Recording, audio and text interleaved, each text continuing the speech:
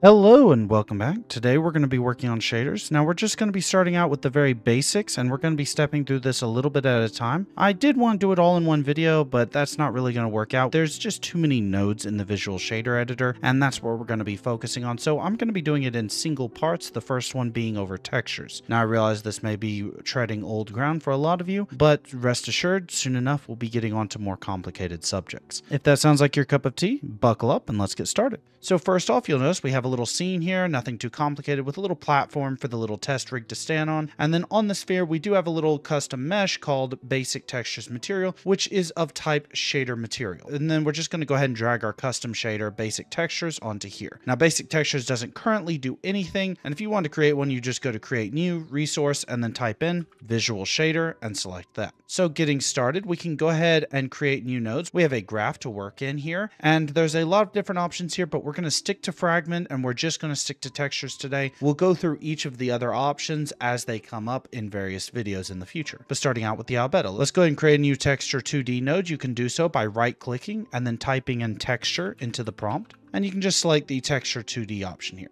Now, this in of itself does allow for selecting textures and noise and things like that. And if you drag it into the albedo, you can even see if you select the material, see a shader parameter, text FRG2. And this can work, but it doesn't give you the full range of options. To get the full range of options, we're going to go ahead and set this setting up here to sampler port instead of any of these options. And that's going to tie into this little yellow node right here, which is of type sampler 2D. So if we go ahead and drag that out and let go, we'll get the option to create a new node. And we're going to select a texture 2D parameter here. Now this has quite a lot of options and we're just going to start out by renaming it to albedo. And for albedo, we definitely want a type of color. If you don't select this, your texture will just look wrong, and we can go ahead and leave that right there. Now under the shader parameters inside of the material, we now have albedo, and we can go ahead and drag in our albedo texture. And you'll see that go ahead and be applied to the mesh there. Now there's a couple things that we want to do before we continue. You'll notice that the color is kind of green and has some weird issues here. This is because the quality of the import is not set to the highest setting. So if we select all of our materials right here and we set import, set high quality to on and re-import, you'll notice that's cleaned up right away and the texture looks much better. Now back on the texture side of things, we have a couple options here that are of importance. First off, we have repeat, which we do want to set to enabled, which repeat just kind of handles the edges of the texture. If it is a repeat texture and you leave this to disabled, sometimes you get little weird artifacts on the edges of the texture, but we're just going to leave it to enabled because this looks like an environment asset and it would probably have repeat enabled. Now we do have some options over here with the UV and the LOD. The LOD is really simple. If we drag it out, we can type in float and we can create a new float parameter and we'll just call this LOD. And if we select it over here and set it to say 1, you see it gets slightly blurrier on the texture. And if we set it to 2 and so on and so forth, this is stepping through the MIP maps, which are essentially a low-res version of the texture. This is usually used for optimization, but you can override it here if you say wanted the texture to intentionally look blurry. Now inside of the shader editor, we're going to go ahead and edit the UVs. And if we drag out from there, we can go ahead and modify it using a UV function. And in this case, we're going to use the UV panning function. Now the panning function, despite its name, actually gives you the option for also scaling. So if we set it to scaling and just pull out the scale node here, we can drive this with a float constant and just set it to something like 2, and you'll notice that the scale changes as we change this float constant. If it looks fairly low res, but if we set it up to say 3, it's going to be scaling down the texture, so it makes it much smaller and it repeats 3 times around the mesh. So we can use this for modification, but if we set it to panning and we set the offset, we're going to create a vector compose node, and we're just going to set this to vector 2. And then out of that, we're going to pull the y-axis and we're going to attach it to a time node. Now, all time really does is allow you to change things over time by giving a value that constantly increases. So if we just go ahead and add that in, you can see now the texture is blending upwards and it's going very fast. So you can go ahead and multiply this by some value like 0.2 or something.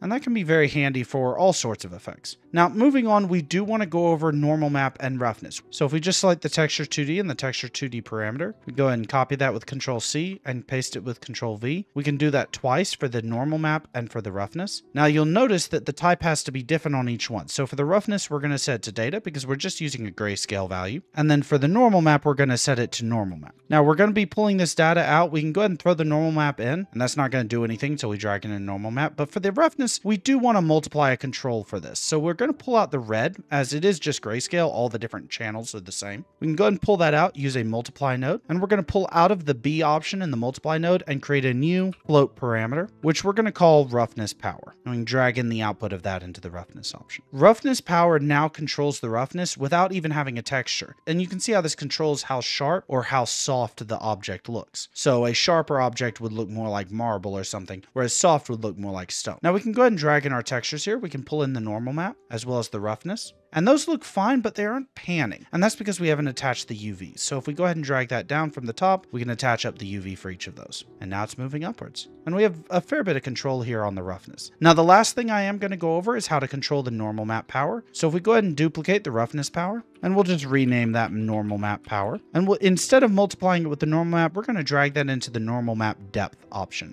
Now it's going to kind of reset things, but if we go ahead and set it back to 1, it will go ahead and control the normal map power. And if we increase that, the normal map is going to look more defined and more defined.